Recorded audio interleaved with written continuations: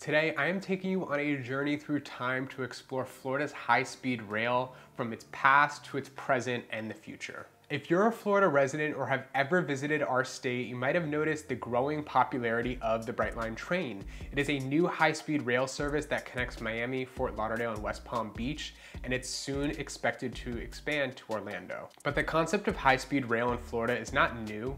In fact, it dates back to the 1980s when Governor Bob Graham proposed a statewide high-speed rail system. However, the project never materialized, and it wasn't until the early 2000s that an idea of a high-speed rail connecting Miami and Orlando resurfaced. Fast forward to 2010, when Florida was awarded $2.4 billion in federal stimulus funds to build a high-speed rail system between Tampa and Orlando. The project, called the Florida High-Speed Rail, was set to be completed in 2015, but it was ultimately canceled by Governor Rick Scott, citing concerns over cost and ridership. When Rick Scott was elected governor of Florida in 2011, one of the first things he did was to reject the $2.4 billion federal grant that had been awarded to the state to build the high-speed rail. Governor Scott at the time cited concerns on the cost of the project and the potential financial risk to Florida taxpayers. At the time, the Florida High-Speed Rail project had already received a lot of support from transportation advocates, businesses, and government officials.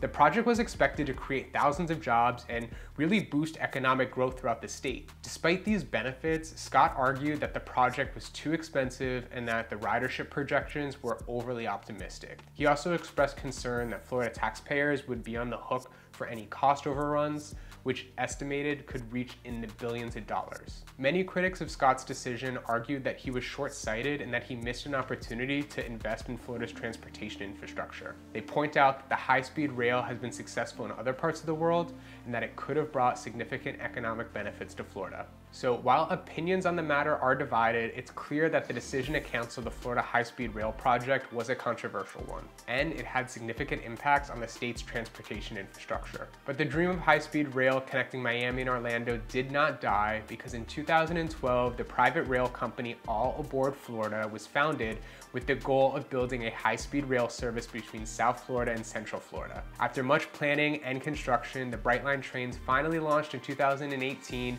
with plans to expand to Orlando in the near future. So what does the future hold for high-speed rail in Florida? Well, the success of the Brightline trains has sparked interest in other high-speed rail projects throughout the state, including a proposed rail line connecting Tampa and Orlando. The Florida Department of Transportation has also announced plans to study the feasibility of a high-speed rail connecting Jacksonville and Miami. As a Miami resident, I can tell you that the Brightline train has been a game changer for our transportation system.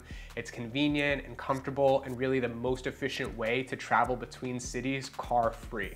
I am super excited to see the expansion to Orlando hopefully this year. So there you have it, folks, the past, the present, and the future of high-speed rail in Florida. If you haven't tried the Brightline trains yet, I highly recommend it. And who knows, because maybe in the future we'll be able to travel across the state on high-speed rail. We'll be able to make it from Miami to Orlando to Tampa to Jacksonville, maybe one day Tallahassee, who knows.